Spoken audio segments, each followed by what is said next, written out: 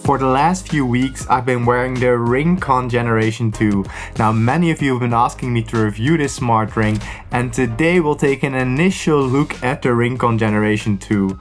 I've been enjoying wearing this ring. It looks quite good, honestly. It's relatively thin, especially if we compare it to an Oura ring, for instance. It's slightly thinner at least, and I really enjoy the look and the feel of this ring. But honestly, most of these smart rings, whether it be for instance the Oura ring, the Ultra Human Ring Air, or the RingConn Gen 2, actually most of them look more or less the same. They're not that different. Though, as you can see, out of the three, the RingConn on the left here is the thinnest.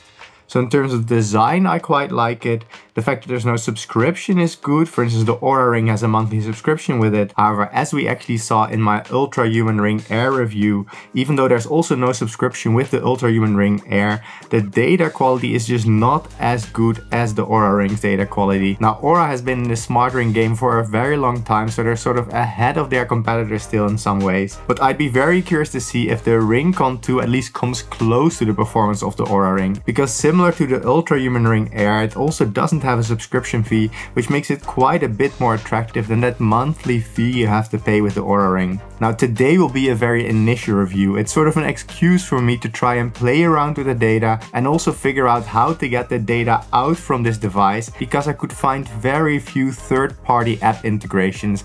I would have loved to have been able to connect to Strava, for instance, for the workouts to get the heart rate data out, or to some other service that allows you to get the raw data out. Now, I did see it has a data export function in the app, so we're gonna try and look at that at least. And of course, I connected it to Apple Health, so there we should be able to get out some data. So together we're gonna find out what the data quality is like for the RingConn Gen 2. By the way, for those of you who don't know me, my name is Rob and I'm a postdoctoral scientist specializing in biological data analysis. And my reviews are focused on data and data quality and trying to do some experiments to find out which devices have the most reliable heart rate tracking, sleep stage tracking, heart rate variability tracking, all these things. Now in this video, I'll only try to focus on the sleep stage tracking of the RingConn Gen 2 and also the heart rate tracking if possible. But I'm a bit afraid it will be very difficult to get that data out, but let's take a look. Oh, and by the way, in a couple of months, maybe 2 or 3, I'll do a much more complete review. This is also sort of a trial run for me to find out how to best review a device like this, which doesn't have all the normal data export options, so I might have to figure out some workarounds. So let's get to it. But to do that, we actually need to go to my office or workout room or studio back there. So let's get to it. So we're at my desk, and I actually wanted to start with the heart rate tracking performance, and there is actually this export functionality here in the app, and it just completed. So let's take a look at that data and see if that gives us what we want. Because I couldn't connect to Strava, the next option would be to go for Apple Health. However, I already noticed an issue there, so let's take a look. So here we have the export that I got. So there's activity, sleep, and vital things. Even though I'm also not a native English speaker, I think this is a spelling mistake right here, but correct me if I'm wrong. Let's take a look at the data. So it's really only the summary per day we get here. So we cannot really use this in any meaningful way. What about the sleep stages? These are also basically per day. So we cannot use this data for the heart rate tracking. Let's next take a look at Apple Health, but there I actually already saw an issue. And yes, indeed. So here we have Apple Health. The problem is that this data is only per 10 minutes or so. So we cannot check the heart rate tracking performance with this. Honestly, the only thing I can realistically do, at least for now, is to put the raw data side by side, take a screenshot of the app and see if it at least somewhat overlaps with the reference device. So as a reference, I use the Polar H10 ECG chest strap, which can actually measure my heart rate using ECG. So the electrical activity of the heart, that's the most reliable way of measuring heart rate. So I'll try to do that now. Give me a second and I'll be right back with you. And if we put those results side by side right here for the RingConn Gen 2 with the reference device on the left right here and the RingConn Gen 2 on the right, this just doesn't look very good. Now I took indoor cycling here as an example, since this is generally one of the easier exercises for a device to track, and this already looks quite bad. Now it doesn't really give you a graph of your heart rate connected by lines, But you can see here that my lowest heart rate started at about 79 or so, and it never got above a maximum of about 148 right here in the middle somewhere. And the actual patterns of my heart rate through different intervals was very different. And my maximum heart rate was closer to 165 BPM. But those values here on the right, according to the RingConn 2, don't reflect at all what my actual heart rate was like. Now I'll try and see if I can find some way to get to the raw data. I was actually in contact with RingConn. I bought this ring myself, but they said they would also send me a second ring in a different color so I can actually do more testing. Also look at the consistency between the two rings to see if they actually give similar results. But I need to wait for them to actually send me that device. And when I'm in contact with them, I'll also ask them for data export, so maybe I can do a better analysis. As a first indication, the heart rate tracking during exercise just doesn't look very good. I also understand that heart rate tracking during exercise is probably not the main reason you're using this device. So let's next take a look at the sleep stage tracking performance. And the way we'll do that is by comparing the sleep stages as measured by the RingConn Gen 2 to the Z-Max EEG headband, which is a scientific device specifically designed for sleep stage tracking. So we're going to compare the sleep stages measured by that device over about 5 or 6 nights to that of the RingConn Gen 2. So this is an initial review. For my full review, I hope to have at least 15 to maybe even 30 nights of data. But let's take a look. Quick interruption, this video doesn't have any sponsors, but there's still ways you can help this channel. The quickest and easiest way to initially help the channel is by liking this video, subscribing and commenting. All of those would be great. Now, if you want to more directly support the channel, you can become a channel member, which is like Patreon on YouTube, which gives you early access to a bunch of my videos like this one. Or if you buy anything at all on Amazon, but first click on my affiliate link, you will get me a small commission and you support the channel at the same time without it costing you any extra. Or if you're into running, but you want to get better and faster, I would recommend the Runner app, which is the app I use myself for getting my running plans completely personalized and having a live coach during my runs. So this is Runner right here. Runner provides really the best plans out there. They're personalized to you, whether your goal is a 5K, 10K, half marathon, full marathon, they have it all. I'm using it as a cyclist to now become better at running. And if you want the best deal possible with a 2-week free trial, you can use my affiliate link up here or down here. Thanks for considering, and let's get back to the data. And here we have those results. This is the average over a total of 6 nights. Where on top we have the sleep stages as detected by the Z-Max EEG headband, so the reference, and on the left the sleep stages according to the RingConn Gen 2.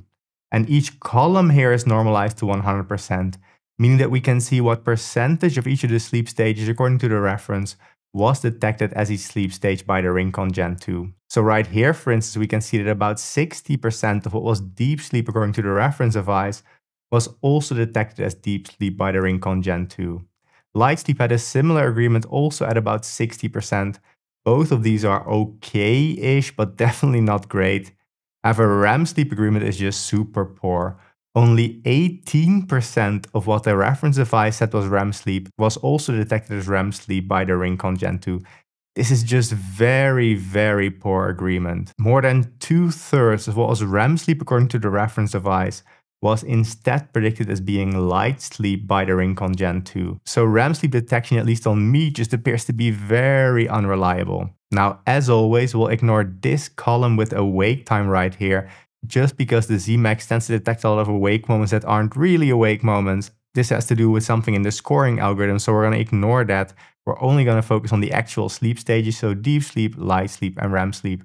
And for that, the RingConn Gen 2 just isn't doing very well. It's even doing worse than Garmin, for instance. And we can actually put these results in the context of many other devices I've tested in the past. And that's displayed in this overview right here. And this overview shows a lot of the devices I've tested in the past. So along the horizontal axis, we have the average agreement over the individual sleep stages.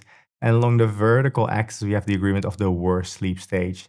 That means the further to the top right the device is, the better is its agreement with the reference device. And where's the RingConn Gen 2? It's all the way down here. So it's really not doing very well. It's really one of the worst performing devices out there. Especially because the REM sleep agreement was so poor, it's super low along this axis right here. So it's really not a device I would recommend for sleep stage tracking. It's a lot worse even than Garmin, for instance, which I always say have mediocre sleep stage tracking. Now, the best sleep stage trackers out there are, for instance, the Oura Ring, the Apple Watch in different variants, the Nukuwa or Sleep 2 app, and the 8 Sleep Pod. Now, as regular viewers will know, the 8 Sleep Pod is my favorite sleep improvement device because it can actively cool and heat each side of the bed independently. So if you're a hot sleeper, especially on these hot summer days, and you want to cool down and get a good night's sleep, the 8 Sleep Pod can actively cool down the surface of the mattress. So it's sort of a mattress cover and blanket, not something you actually wear on your body. So it actively cools and heats each side independently, so your partner can sleep at a different temperature if he or she wants to. And I really love this device. And in addition, it has great sleep stage tracking, but it also tracks your heart rate variability without wearing anything on your body. If you want to improve your sleep potentially, I recommend the 8 Sleep Pod, but it's not cheap. It's actually quite expensive. With my affiliate link up here or down here, you'll get the best discount possible, but it will still not be cheap. So if you just care about sleep stage tracking and not cooling the bed or heating the bed, then an Apple Watch is a much cheaper alternative. So is, for instance, the Oura Ring, but then there's that subscription. But we can see the big difference between the performance of the Oura Ring up here and the RingConn Gen 2 down here. And also the Nukuwa or Sleep 2 app isn't bad at all. Then in the second tier of devices, we have, for instance, the Whoop strap, which is my favorite overall device for both sports and health and sleep, and also different Pixel and Google devices. So Fitbit is owned by Google, so all Fitbit products and Google products use the exact same sleep stage tracking algorithm, and they all perform about the same. So they're in sort of the second tier of devices. So those are my recommendations. Again, the Oura Ring is outperforming all the other rings I've tested. Also, for instance, the Amazfit Helio Ring didn't do quite as well.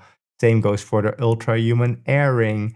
And where's the Samsung Galaxy Ring? It's right here. So all of them are doing about the same. So at the moment, honestly, it doesn't appear that for the sleep stage tracking, Oura Ring has a real competitor on its hands.